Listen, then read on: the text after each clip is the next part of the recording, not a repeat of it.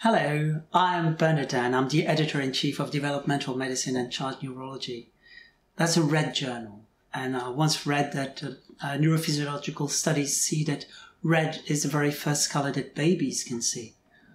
Can't remember that far, but I remember that the first pediatric neurology journal I did read was Developmental Neurology. So I started as a reader, and then I started being also an author. Eventually I joined the board, and here I am, wondering what I can share about writing. First of all, I think writing articles is really important for personal development. It certainly helped me grow, helped me understand, be critical, and engage with peers, with colleagues. Now, writing is storytelling, always. But if you want to write in a pediatric neurology journal, you want to write something original, something new, something interesting. You can also choose to write a review, but even then you review existing literature, but you want to add your interpretation, your personal touch, and you want to move the field forward. So you first think of a good story, of a narrative, and it's very important to bind this narrative with the existing literature. The past questions, the current scientific and clinical questions, so you need to know them. And in order to know them better, you need to read. To read with your writing in mind. So perhaps when you read, you start doing a list for your references. And perhaps that list will really be your reference list. You will select those references. Then when you start writing, you want to write clearly. You don't start with the title. I don't start with the abstract. I'll start with the structure. I'll start with the question that I have and a message I might have. So I have the audience in mind. So when I write, I already have a journal in mind. Perhaps I will change ideas, but from the very beginning, I'm trying to think that I have an audience in mind. So I'm going to tell the story to those people in that style, in their culture. And I first think of the questions and the messages, and often I write them so that they're in front of me and they live with me. Again, in the process, they can change. They can get refined. They can be more accurate. They can be more relevant. But I want to have them. What are the questions? What are the messages? When I write, I think about the structure of the paper. And it's a good guide. I want to know what will go in the introduction and what will go in the discussion. And it's not the same because you have a flow in a story. And then what goes in the methods should only be the methods. Nothing to do with the introduction, no discussion, no results there. And then the results. I want to be very explicit and precise about what I do so that people can really follow me in that story.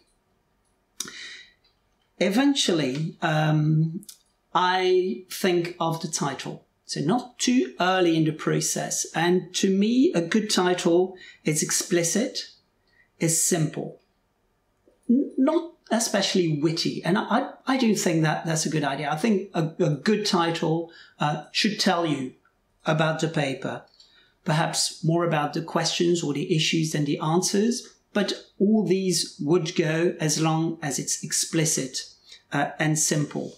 In the title, I would like to select words that would be good search terms. As I said, I'm in search of an audience, and I want the audience to be able to find me, to find the story I want to share.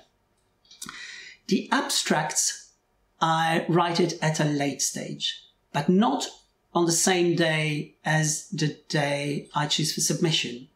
So the abstract, I take my time, the abstract is structured, and by the time I write the abstract, I have developed so much knowledge about my own paper that I can take this extra distance and really think about what the introduction to the abstract should be. And it's not the same as the introduction to the paper, because the abstract can live by itself. The methods that should be clear and explicit, not vague.